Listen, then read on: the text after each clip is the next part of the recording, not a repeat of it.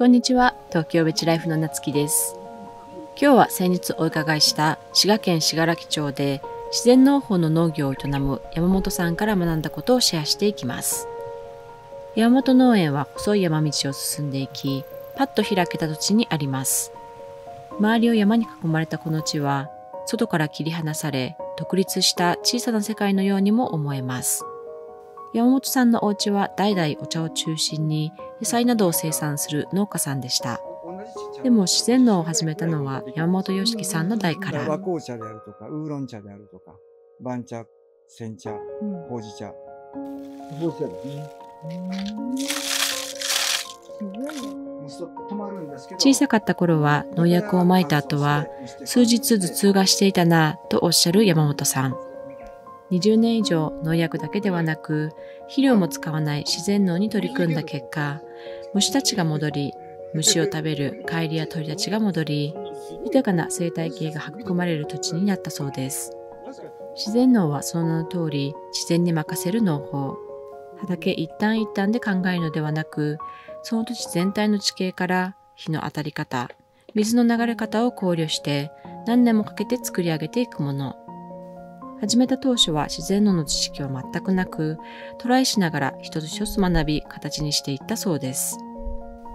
今では代々続くお茶、お米、様々な種類の野菜を育てていらっしゃいます。山本農園には世界各国から自然農を学びに研修生がやってきます。山本農園の寮に住み、ファミリーの一員としてじっくり学んだ後、それぞれの国に帰って学んだことを実践していきます。ブラジルからの研修生が自国に戻り、自然農でコーヒーを育てるなど、信楽町の気候では育たない作物についても、自然農の考えをもとに技術を応用し、新たな取り組みも生まれているそうです。家は農家だけど、農業は全然素人。あ、そうなんですね。だから自然農法で魔法のようにもできるかしらんと思ったら、巻いたかぼちゃ消えてしまって、あれと思って、あ、虫に食べられるもんなんだなってことを初めてそういう学習したっていう。素人。だからもう聞きまくってね、お向かいのおばあさんなんかある意味師匠ですよね。農薬肥料とだけちょっと除外して聞くみたいな。やっとまともにものができるようになってきて数年前かな。気候変動でいろんな変化が起こってあります。だから例えば藤の花が咲くともう遅霜心配ないっていうのは定説なんですけど、藤の花咲いてるのに霜バーン降りてね、50年ぶりのもう泣き霜、もう朝見のわし4人しようかなとかね、冗談ですけど、まあ半分本気か分からない。昔ではありえなかったこの虫のが増えてきて、越冬するみたいなぐらいで、そっか、寒くないから生き残った。親戚のおっちゃんがこんな虫の多い年もわしずっと百姓してけど初めてやみたいなことが常態化してるんですよ。リスクは増えてるけども、そこだからちょっと宇宙戦艦ヤマトみたいな気持ちになってやね、だからこそ自然も広げなあかんちゃうんかみたいな、なんかちょっとそんな感じ。これまでの化学肥料を使ったりとかいう農業の一番の問題は何だと思いますか？一番の問題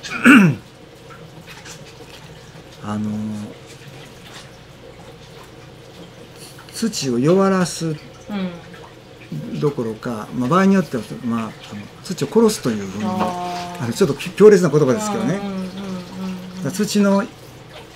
土の本来持ってる、力をこう落とし込めてしまうみたいな、多様性が減ってくるとか、写真載ってるああいう土は暖流構造ですね、こうグッと握ってもふわーっとなる。それよく言いますよね。自然農の土ってすごい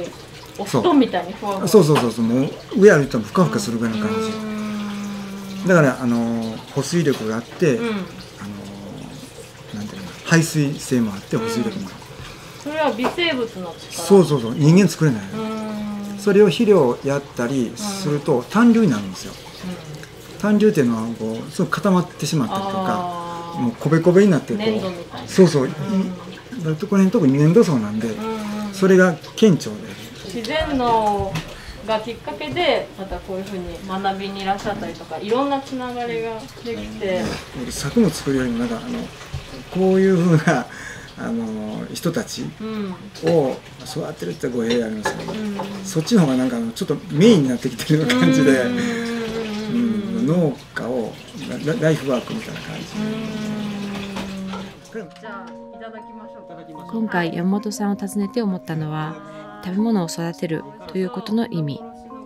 食べられるものを作るということだけ考えれば、畑単位、年単位、作物単位の目線になるかもしれません。